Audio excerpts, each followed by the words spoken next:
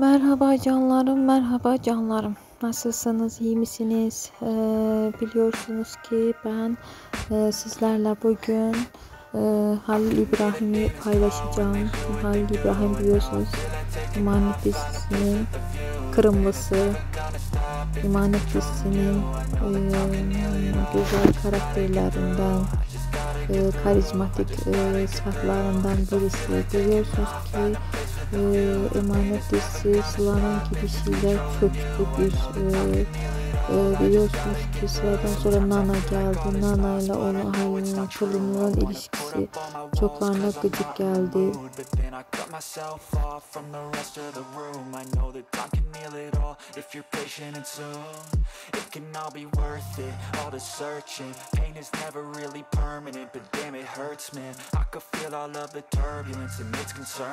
I've been searching for a purpose, I hope it's worth it. This society is really trying me. Ain't no hide and seek, I hide to be far from anxiety. I need my space, I need my privacy. I need some silence, please, you're all too loud. You don't speak quietly, opinions violent.